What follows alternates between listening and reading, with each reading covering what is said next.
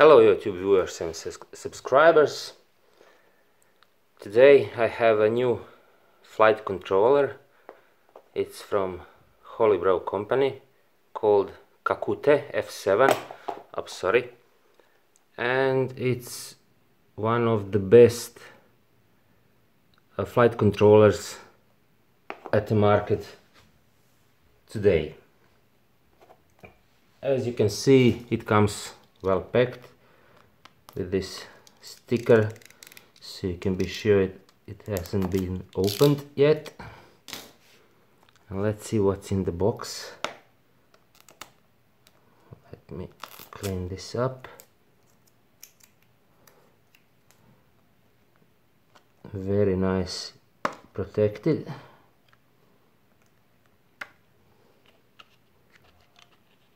And in the sponge, of course, so you can be sure that this board will come protected. Okay, this is it, viewers. Let me turn it around like this so you can see. So it is a little bit bigger board than usual because of this powerful processor, which is actually one of the most powerful flight controller processor on the market. So when you are building your quadcopter, take care, because it is 35 by 35 millimeters wide and 48 millimeters in length. You can see here, this is the gyro, which is mounted on anti-vibration sponge, and that's good, so you can be sure that your gyro will be separated from any vibrations made by propellers, motors, frame, or anything else. In the box you receive another connection cable and another anti-vibration sponge just in case, and some stickers with Holybro logo and name. That's not interesting for me right now. So okay, why is this board so special? First of all, this is probably, as I mentioned before, one of the strongest microprocessors on the market for the flight controllers. It has 7 UARTs, or I don't know how you call UARTs, but 6 of them are completely independent. It has, as you can see here, current sensor with up to 130 amps. It has a barometer inside also, so you can use it for see actual height of the model.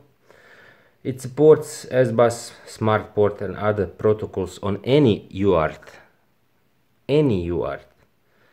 and serial receivers, of course, S-Bus, I-Bus, Spectrum, Crossfire only. You cannot use PPM and PWM receivers.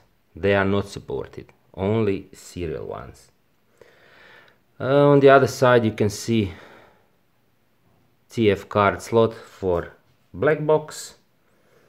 Mounting holes are standard 30.5 square millimeters for mounting on your quadcopter frame. Supports Betaflight, Butterflight, Clean Flight, iNav. I mean, this processor is actually really powerful. Betaflight OSD, that's normal. And also it has SCL SDA pads for external GPS or maybe magnetometer. So maybe in the future releases, I know the Betaflight is working something with using the GPS and return to home function. So for the future usage, this is it. You can add GPS for this board too. Bootloader button if you want to change firmware or use, you know what. Input is from 7 volts to 42 volts, so it means to up to 6S batteries.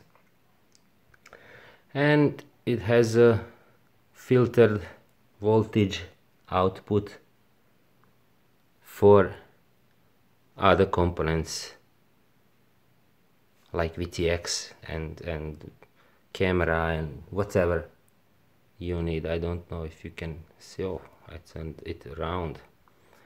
Maybe if I put it a little bit closer, you can see something. I mean, it's all documented.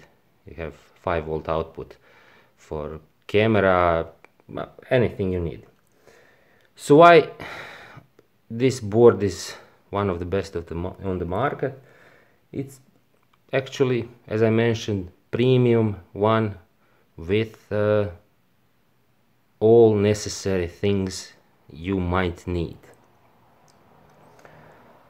You have to be careful because of the size, of course.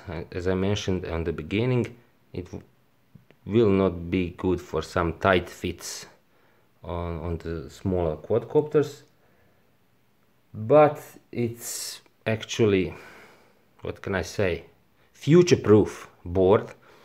I mean, now it's Betaflight 3.4, 3.3, I don't know, 3.4 latest version, but you can be sure that when Betaflight 4, Betaflight 5 comes out, this strong microprocessor will be able to manage that. That is why this board is a little bit bigger, because of that strong microprocessor. Did I mention that you can use iNav? Of course, if you want to use it on some planes or flying wings. So all in all, this board, as I mentioned, is future-proof. If you purchase this, you can be sure that all further upgrades will be available for this board, and it's just strong microprocessor that makes it possible. You cannot miss with this board, except the only thing you have to take care of is the size. If the size doesn't fit you, then maybe you can use Kakute F4, but if size is not an issue for you, this is premium board, well made, high quality, and you just cannot miss anything with this. Okay, did I mention that it's all in one? I think I did. So you have various outputs for battery, VTX, cameras, whatever. Excellent board. I'm just thrilled to see it on my quadcopter flying. You can use a lot of filters, anti-vibration filters. Again, this is powerful processor, and that is why it's in such a high class board. Okay, thanks for watching and see you next time. Bye.